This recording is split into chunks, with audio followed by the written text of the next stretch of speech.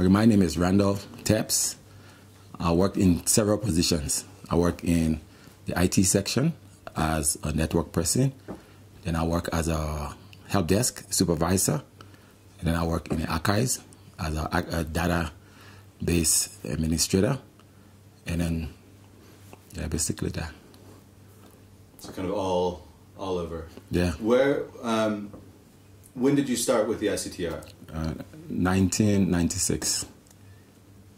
1996, you started with the ICTR. ICTR, yeah. Before then, I worked with peacekeeping in Rwanda when the genocide took place. And then I worked with human rights. And with the monitors, you know, there were like 100 monitors who went after the investigation of the preliminary investigation, the genocide, all the cases in terms of what took place, who commit what, you know, and sexual abuse and all of that.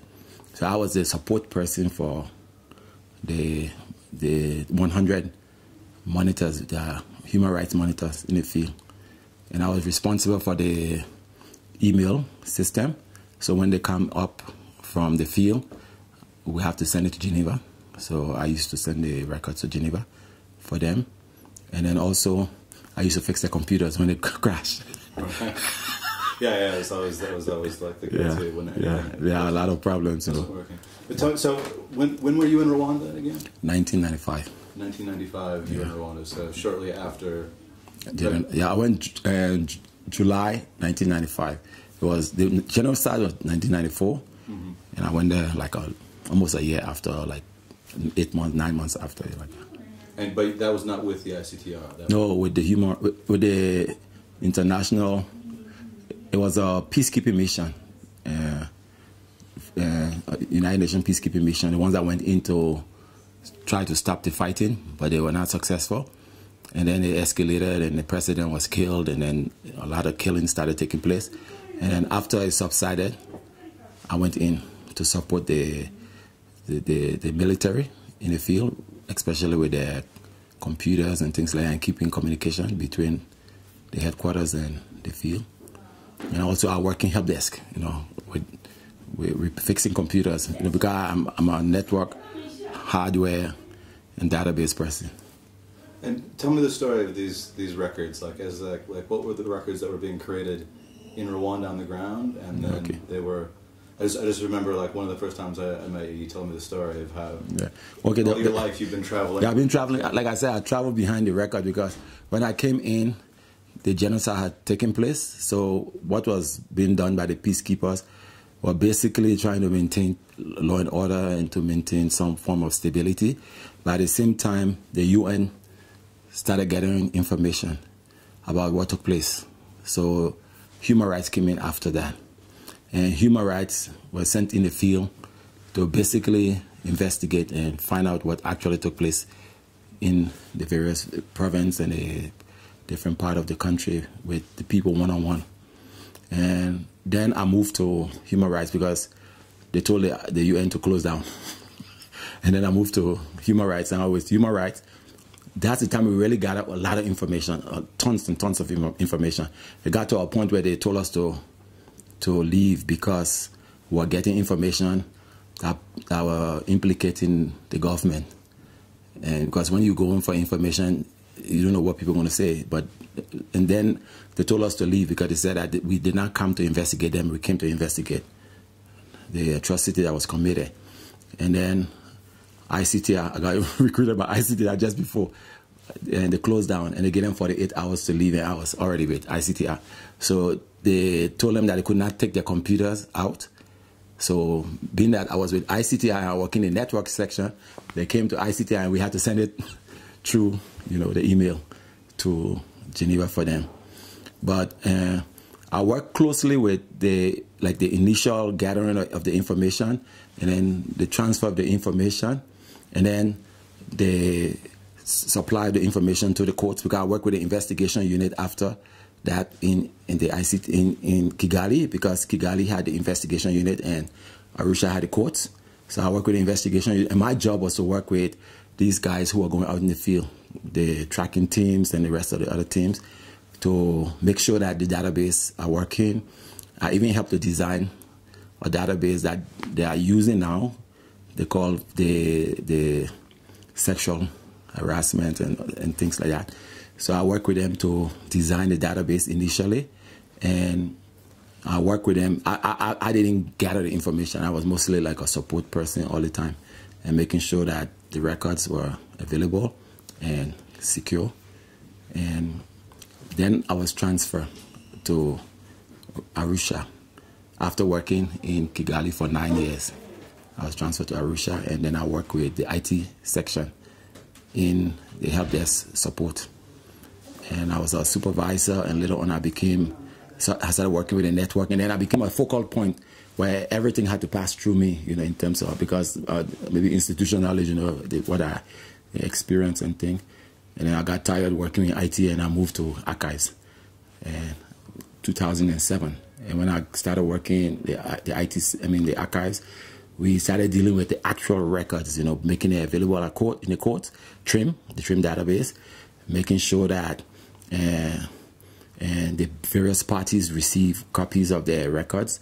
The records, so that at least they can be able to prepare for the court hearings and things like that. And my job was basically securing the judicial database, which is being used now, you know, in MAS, because when I finally transferred to MAS 2014, that database was transferred to us because I was the TRIM administrator in ICTR. So basically, I've been following the records, or the records been following me. And what is the importance of these records? Well, the records, one thing I've come to realize, this ICTR really has set a good standard in terms of making sure that crimes against humanity are discouraged, because there are a lot of crimes that are being committed. Even before I joined the UN, I was in Liberia, and Charles Taylor took over in my country, and they killed up a lot of people. I was a refugee. I was carrying my bag, and I saw people being killed before my very eyes, and there was no concern about human rights, you know. And I was in line, and they pulled somebody off the line and cut the neck off. I saw it, you know, and I said, gosh, there's nobody to protect the ordinary civilians, you know. So when the International Criminal Court was established, and first the peacekeeping force to try to put a stop to it, I was excited as I want to be a part of it, because I want to support something that will go down, that will improve, you know, human rights throughout the world. So when I joined, I saw it being done, especially when the courts started. And I saw those who are in position of authority in Africa, they are never investigated when they commit the atrocity. For the first time, they were sitting in the defense seat and answering to questions, and they were found guilty. Then I know that throughout Africa, this will, you know, resonate, and people will start being conscious of the fact that no crime can go unpunished, you know. And it has minimized because now most of these things that are being done by terrorists is not like a government. It's being done by a bunch of people who are lunatics. But in the past, it was being done by institution of governments, you know, where they go out and they kill up people at night, and everybody lock up in their house. You're afraid to come out to even say anything. And I saw it happen, you know. So for once, the International Criminal Tribunal was set up to put a stop to something like, or to minimize it to a large extent, you know. And I'm proud to be a part of it, because I work with it like 20 years now, and I've seen what took place from the beginning until now.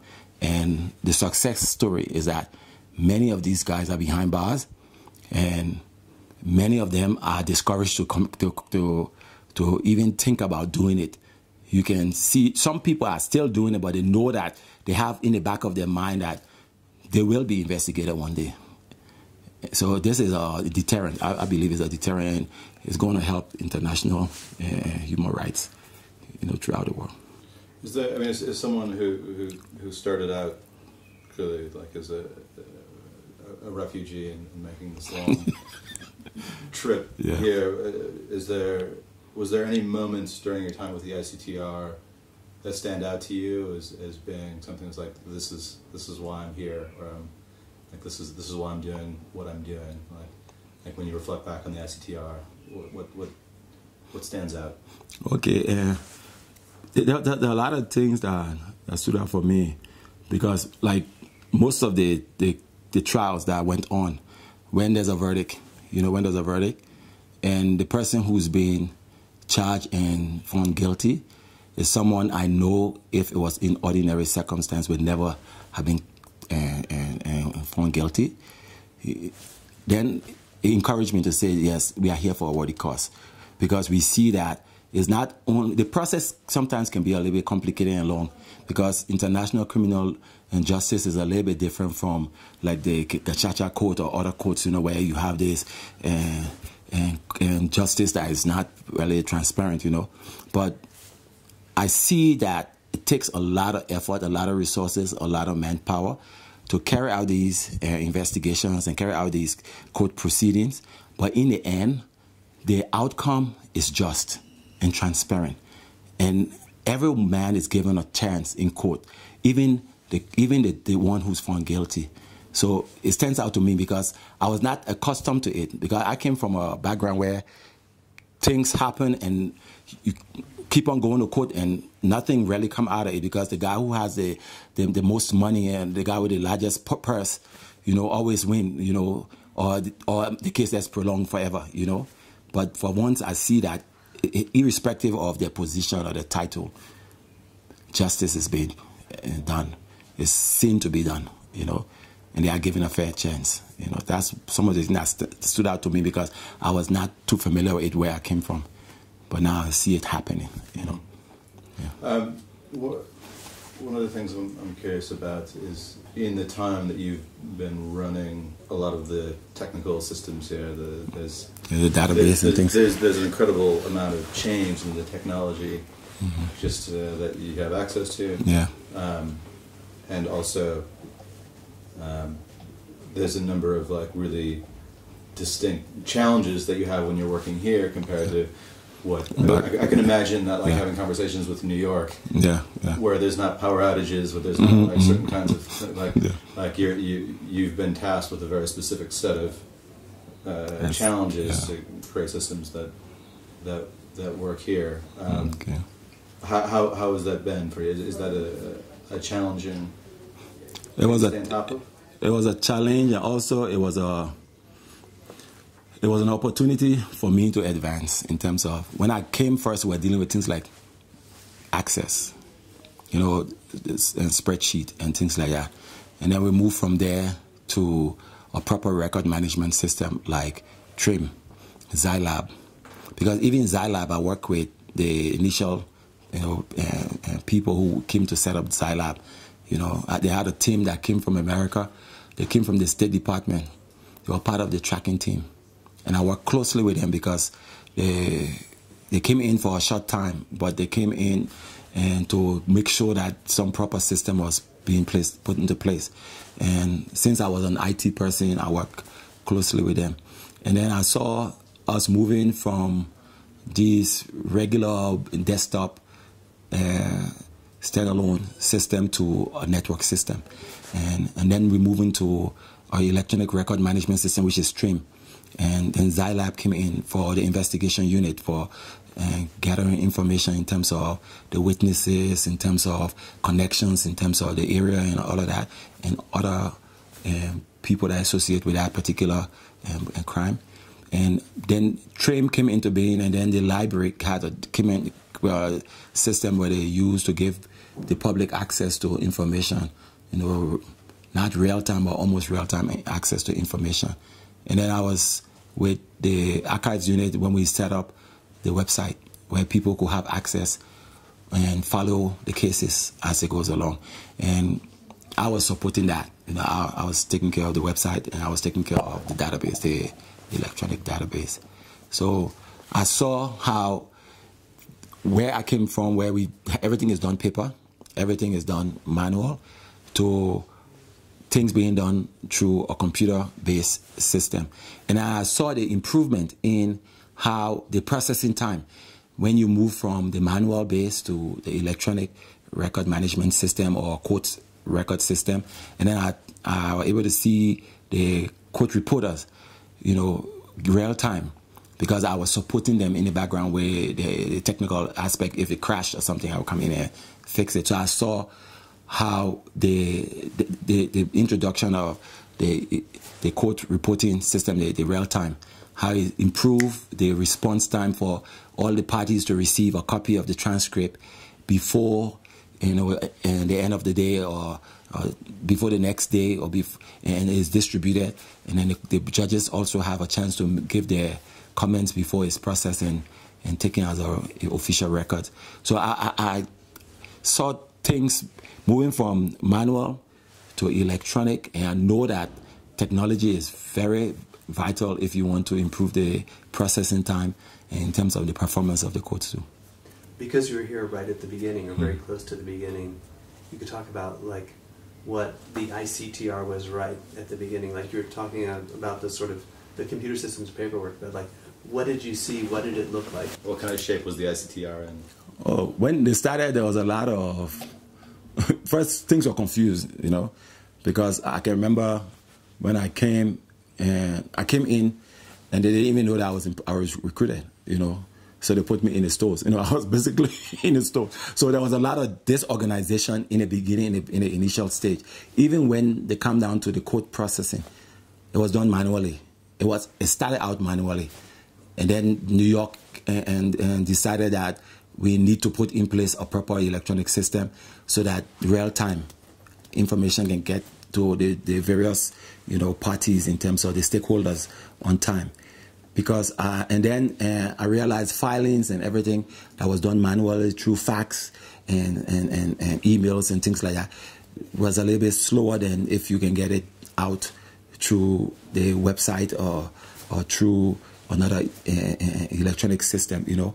So I've seen a vast improvement over time, and I'm saying that not only ICT, I think all the court systems that started with the UN, they had these challenges at the beginning where things were done and there was a lot of and the UN was just being introduced to, you know, international criminal justice, you know, especially, and they had the ad hoc courts, and there was a lot of, you know, challenges and obstacles, but over time things became streamlined. That's why I noticed that the MIC is more prepared than the ICTR, because the MIC is learning from lesson learned from the ICTR. There's a lot of people that comes from the MIC, from ICTY and ICTR with vast experience and knowledge in terms of implementing international criminal justice systems. You know. Perfect. Thank you so much. Thank you.